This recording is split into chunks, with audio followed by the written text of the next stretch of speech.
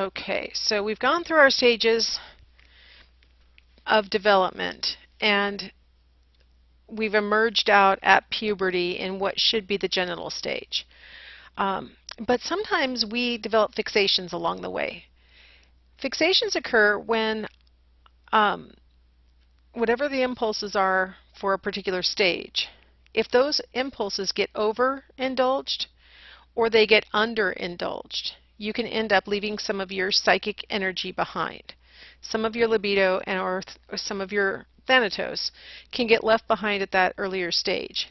And what that means is that as you get older, you'll be displaying as an adult behaviors that were appropriate to that earlier stage. So that's what we call a fixation. Okay, so let's go back through the stages, and all this stuff is exactly the same, but now I've put different pictures to illustrate what fixated behavior would look like. So during the oral stage, the behavior that was most common was sucking, biting, chewing, right? Anything having to do with your mouth. Well, as an adult, we can tell that you might have left some psychic energy behind in the oral stage if you smoke, overeat, chew gum all the time, talk a lot, drink alcohol. Anything like that would be an indicator that you have left some psychic energy behind at an earlier stage of development, the oral stage. Now you'll notice also I labeled this the period of dependence. If you're fixated at the oral stage, we might see you displaying as an adult behaviors that are not the independent behaviors that an adult should be displaying. So for example, you get into a car accident as an adult, and instead of immediately just calling your insurance agency and taking care of it, the first thing you do is call your parents. And an adult should be able to take care of business without calling their parents. If you display that kind of dependence, then Freud would say, well, your mom and dad must have over or underindulged your need to suck or bite or chew when you were in the oral stage. So maybe you were still sucking on your pacifier or drinking out of a bottle well past 18 months. Or maybe you were deprived of those things well before 18 months. This is where you start to look at it and say, how are parents supposed to figure out the right time to wean their baby? If you do it too early, you can end up with a fixation. And if you do it too late, you can end up with a fixation. That's kind of the trap that Freud set for us as parents. It's sort of guaranteed messed up. I've got a little example for us of the oral stage. Guy's sucking on a binky, and he says, I know I don't look cool, but it's the only thing that helped me stop smoking. So he took one oral fixation and substituted it for another. Neither one of them are all that socially appropriate, right? We really don't, our society really doesn't approve of smoking anymore, and I'm pretty sure it doesn't approve of binky sucking for adults. So how about the anal stage? Okay, now this is an interesting one because this is one where if your needs are underindulged, you end up with one kind of personality type. If your needs are overindulged, you end up with a different type. So remember, we're concerned with bowel and bladder elimination, so this is going to really, the timing is going to surround potty training. If parents are too rigid in their potty training, so they're attempting to potty train their child well before 18 months, Freud would say that they are being too rigid and will lead to what's called an anal retentive personality type. When I was a young person, anybody who was super neat and orderly, very rigid in their schedules, always prompt, even a little early, stuff like that, we always called them anal retentive. Today I hear people calling each other OCD if they display those same behaviors. Anal retentive, one of the things I like about it is you can blame it on your parents. Well, obviously I was too rigidly potty trained, and so that's why I'm so rigid in my behaviors now. So that's the beautiful thing. But yeah, so an anal retentive person is somebody who's very, very orderly. On the other side is a child whose parents were too lax in their potty training. So well past 36 months, they still are having, the parents are still haphazard in their potty training, and the child hasn't really learned to use the toilet reliably, right? Freud says that that's going to manifest itself in a lack of control in adulthood. And so you get what, you're going to love this title, what we call an anal expulsive personality type. I mean, how much more specific can we get than to call it anal expulsive? So a person with an anal expulsive personality type is a person who is basically just generally lacking self-control. So you've got the messiness, the tardiness, the unrestrained eating and or drinking. You know, pretty much anything that you would normally be able to maybe exert a little bit of self-control and say, well, you know, I'd like to do that, but I don't want to. I'd like to do that, but I can't because it would be wrong. I'm going to display self-control. The anal expulsive person doesn't have that self-control. It's part of the development of the ego to have that kind of self-control.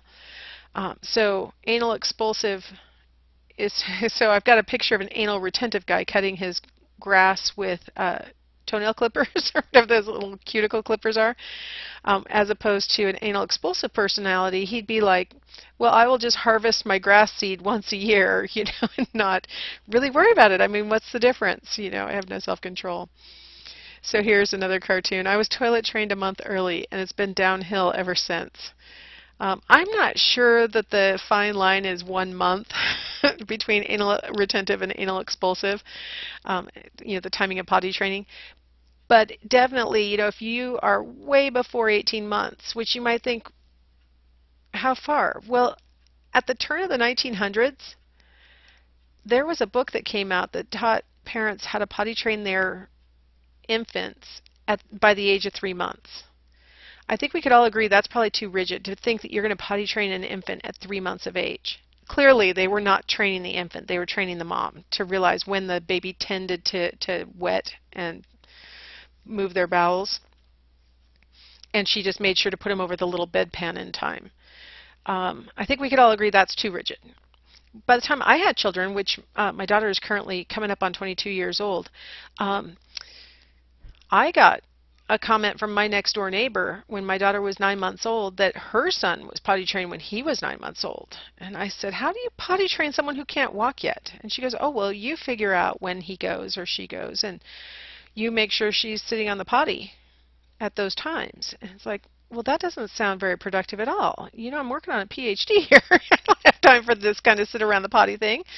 And so, of course, she thought my daughter would end up anal expulsive, right, because I was too lax in my potty training.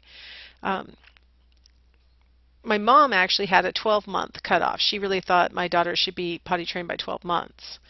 And I didn't achieve either of those women's goals for my daughter's potty training. But I don't think it's a month off like this cartoon implies. It's well before 18 months. You're probably looking at anal retentive propensities, according to Freud, well beyond 36 months. You're looking at anal expulsive propensities. Okay, what about the phallic stage? Got a nice picture of a guy who's really involved in making sure that his body looks masculine, right? I don't want anybody confused here.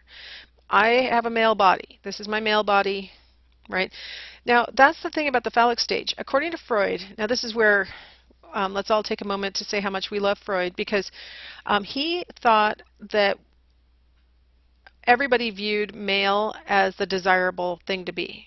And so whether you're male or you're female, if you get fixated at the phallic stage, you'll spend your time trying to convince everyone around you that you're male and how male you are, how masculine you are. So this stage is all about gender identity. And if you end up identifying with a male figure, regardless of your sex, if you end up identifying with a male figure, you're going to spend your life fixated on trying to prove to everybody how male you are. Now, it does manifest itself in different ways, whether you are actually male or you are actually female, according to Freud. For males, it'll manifest itself in things like, you know, building up big muscles, having a series of sexual conquests, you know, lots of notches on your bedpost, getting into fights, driving a big car or a big truck. You know, these kinds of, you know, hyper-masculine, look at me kinds of I'm male behaviors. He'd say that that was because you're trying to make sure that everybody knows you're male. For females, it looks a little bit different. Females, he called it penis envy. And he said that females will do things that normally men should be doing, like getting jobs. Oh. They expect their opinion to be held in equal weight with men's opinions. Oh my gosh. It's horrible, isn't it? let's see what other things. They henpeck men. Don't you love the term henpeck? So they nag. They try and control verbally. So you have men doing things, because they already are male, according to him, they do hyper male things. For females, they do things that are just more typically male things that females shouldn't be doing, according to him. Okay, so I'm trying to be nice and objective as I present his perspective, but I have to tell you a teeny tiny gossipy thing, which is he developed his concept of penis envy after he developed cancer of his throat and soft palate. And so the doctors had to remove all the cancerous tissue. And so when he spoke, some of the air would come out of his nose as well as out of his mouth. So he no longer could give speeches. And he had been, for the past 30 to 50 years, just running all over the world giving speeches on his innovative thoughts and stuff like that. And so when he couldn't give his speeches anymore, the universities and places that had been hiring him said, well, maybe your daughter Anna could give the speeches, because now Anna was a psychiatrist of her own right. So Anna started going and giving her dad's speeches in his place. And during the time that Anna was getting all this notoriety is when he coined the term penis envy. And it just seems a little convenient and a little coincidental that he thought she might be in the throes of penis envy just at the time when he was feeling emasculated. He lost his power. Here's a nice phallic cartoon. Dang, I hate to sell it. That rig has made me feel more like a man than any woman ever did. Nice. Penis truck. I like to call those big trucks. My husband has one. He hates it when I call it that. He's got his penis truck. Now, during the latent stage, a lot of 2 out of the 3 classes that I took on Freudian psychology portrayed it like you can't get fixated at the latent stage because there's no body part that you're attaching your psyche to. But the 3rd class, I thought, made a much better case for what Freud said, and it corresponded to my interpretation of what he said also, so I liked it better. If you get fixated at the latent stage, you get overly involved in social demands. Academic demands if you're still in school or staying in school for a really long time, right? Or work demands. It may transition from I'm obsessed with my academic success and transition into becoming a workaholic at work, right? Rather than what you should be doing, according to Freud, which is finding a mate and making some babies. Now, here's an example. Since I've been neutered, I have a lot more platonic friends than I used to have. See, he's not pursuing reproduction anymore. And so suddenly he's interested in friendship and social things. One of the things about the latent stage is if you get fixated there, you may not move into that phase where you feel the need to do the next thing, which Freud thought was the healthy next thing to do, which is find a mate, get married, and reproduce. Now, of course, we're all supposed to be fixated here. In a healthy individual, we would all arrive in the genital stage with all of our psychic energy in place. But more than likely, as I was going through these stages and talking about fixations, you're probably like, oh yeah, I do that. At least once, probably more than once. I apparently was potty trained, let's see, I was weaned too early or too late, potty trained too early, because I have definitely got an anal retentive personality. And then obviously I'm fixated at the phallic stage because, as you can tell, I have a job. And so the one place where I seem not to have gotten fixated is latent, because I did get married while I was in college. So it's like I was doing kind of simultaneously academic and genital stuff. And that's one of the things about the genital phase, is that the reason why you need all your psychic energy with you is because there are varied demands on adults. We have got demands on us to be sometimes dependent, sometimes independent. You're in a group and sometimes you have to give yourself over and let somebody be an authority. And you have to let them do it. And other times you have to then go home that same day and tell the people who are dependent on you what to do, right? And then, anal stage, we need to be able to display adequate self-control to do the things that we need to be doing and being responsible for, but then also we need to be able to suspend that self-control sometimes so we can let off steam and relax and, rejuvenate ourselves. And then during the phallic stage, of course, we do every day have pressures on us to consider and reconsider what it means to be our gender, right? What our gender identity is, and whether we're fulfilling what our image of that is. And then, of course, we always have social demands, maintaining our friendships and success at work or school or whatever we're doing. We have multiple demands, as well as the normal genital demands of finding a mate and making offspring. So the reason why he thinks it's really important that we all make it into the genital stage with all of our psychic energy intact is that adults have a lot of things that they have to be able to juggle. And if we have fixations, it just makes it a little harder.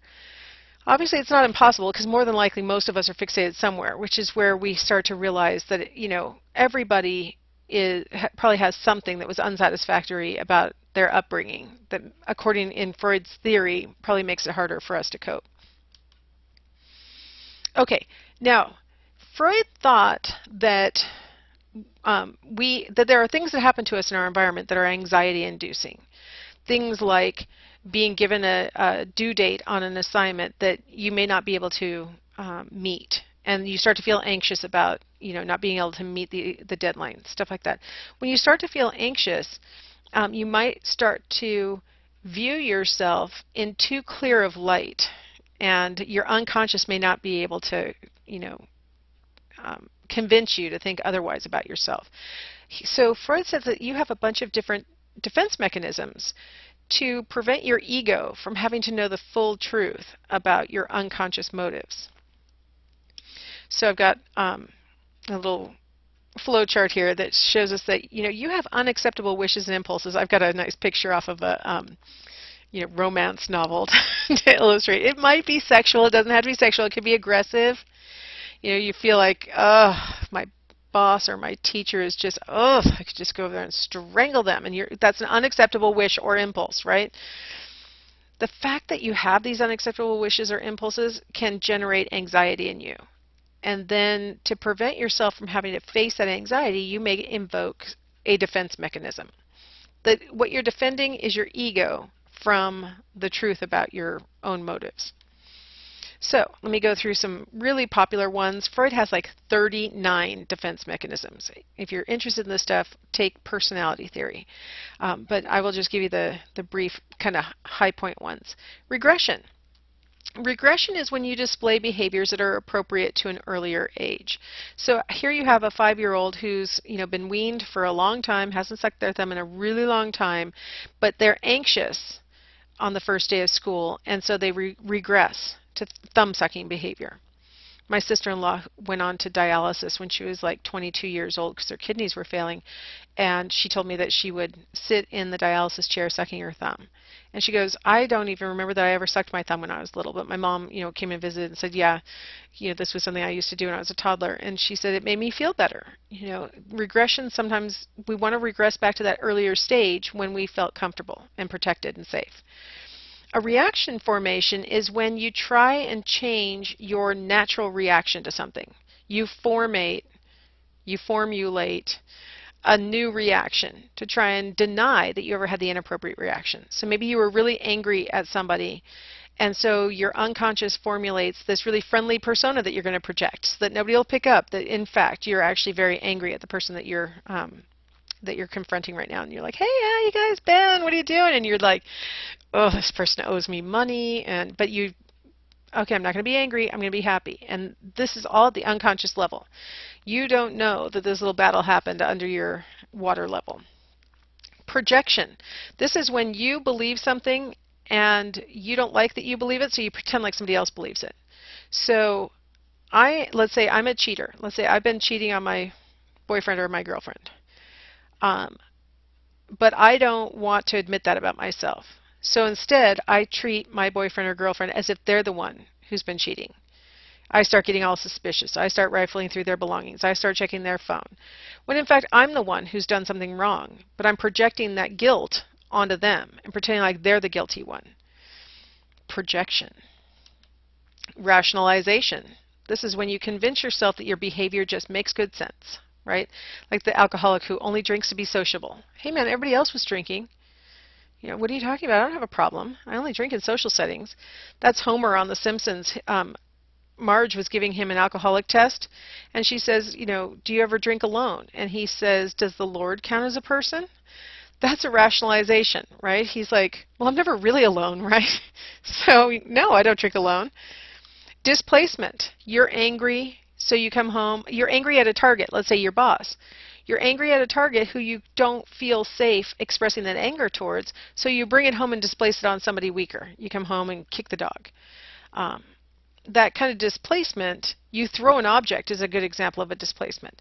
That kind of displacement allows you to get your frustration out on a safer target, one that you know can't reject you or that can't get hurt. Like if you throw an object, you're like, well, it's an inanimate object, so who cares? If I punch a pillow or something like that, it won't really matter. That's displacement. So you're taking your, and it's not always angry, it's your strong emotion. So it could be lust. Like if we look at the romance novel cover, women who read romance novels tend to have more active sex lives. One theory on that is that they take what they've generated by reading the book and displace it onto their romantic partner. And the romantic partner is the beneficiary. Beneficiary? Denial. Denial is when you refuse to see the truth. So instead of my projection above where I'm mistrusting my boyfriend or girlfriend when I'm really the cheater, in denial, my boyfriend or girlfriend really is cheating. But I'm like completely blinders on, not willing to accept it. I absolutely deny what you are claiming to be true. I don't want to hear it, don't want to believe it. So these are just like the 6 most popular ones. Like I said, Freud has 39. I mentioned one in the Oedipus conflict. The identification is another way to reduce anxiety. So instead of feeling bad about the fact that I wanted to murder my mom so that I could have my dad for myself, I identify with my mom, and that identification process reduces my feelings of anxiety. I mean, he had a lot of these things. Okay, well, let's go ahead and stop here, and then we'll come back in the next segment and talk about other theories that really came up as a response to Freud's theory.